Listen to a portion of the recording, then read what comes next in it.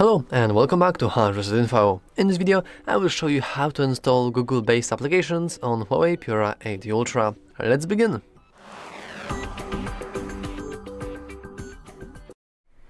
So, since the ban in, I believe, 2019, you cannot go officially into the HUAWEI App Store or whatever it's AppGallery named.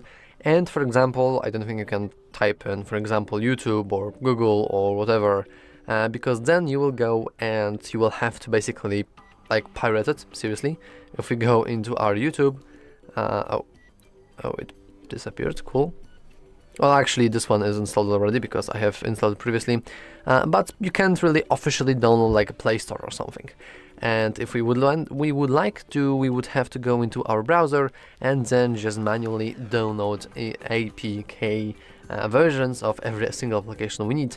And actually, we didn't really have to. Instead, let's just go into our app gallery and let's go and type in Gbox and simply go into Gbox and we can press install Gbox.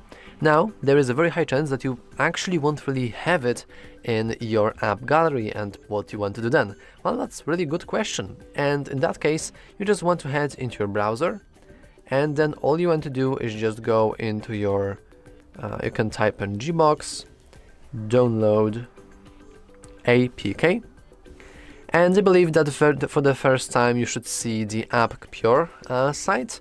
I think this one is kind of legit, like it doesn't really have that many ads, it's really acceptable amount of ads.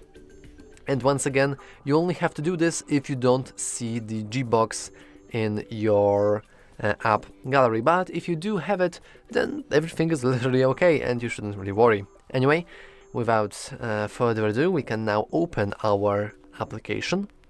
And now we can agree to user agreement privacy. And as you can see, we already have the Play Store installed, but before we actually go in there, we first need to do a couple of things. First, you want to go and click that little green bar that's going to appear.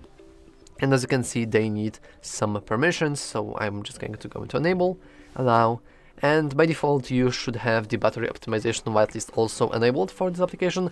If you don't, you can just hit enable and then give it wanted permissions. Now we can go into these three dots here and we can go into not logged, and of course we want to log in not using our Huawei ID but using the Google Google account, but we don't really have to do it, though we will, because as you can see our Play Store doesn't really have anything. And now the Gbox is kind of emulating Google-based application, like Google-based software, and now we can just proceed to log in with our normal credentials. And I'm just going to do just that. As you can see, I have something already here. And in any moment now, I should be able to input my password, at least hopefully. And yeah, now we just want to log in into your Google account. Like this, if the password is correct, of course. Mine is not, so let me simply try again. Anyway, now everything should be working correctly, and after we successfully log into our Google account, we probably want to go into I will be using this device, and I agree with terms of service. And as you can see now, our device is contacting Google to, well, basically give away some information about our account. And with that out of the way, we now successfully have a version of Play Store. Kind of. Actually, it's sort of an imposter, because if we do this, we can see that technically this is the Google Play Store, but it still has the icon of the Gbox. And this is because Gbox is essentially role-playing as our Play Store. So as you can see, we don't really have the Play Store right here, though if I remember correctly, we can go here and just go into create shortcut. And as you can see, technically we do have our Google Play shortcut on our Huawei device, which usually is not possible to achieve, but yet still it will open the Gbox version. And inside here we can just install whatever we want. For example, I will go and install ourselves maybe a Gmail.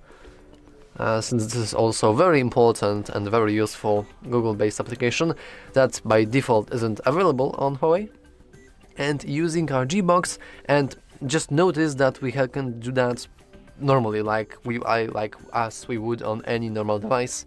We don't really have to play around and, cosplaying as pirates and trying to hack away into having Gmail.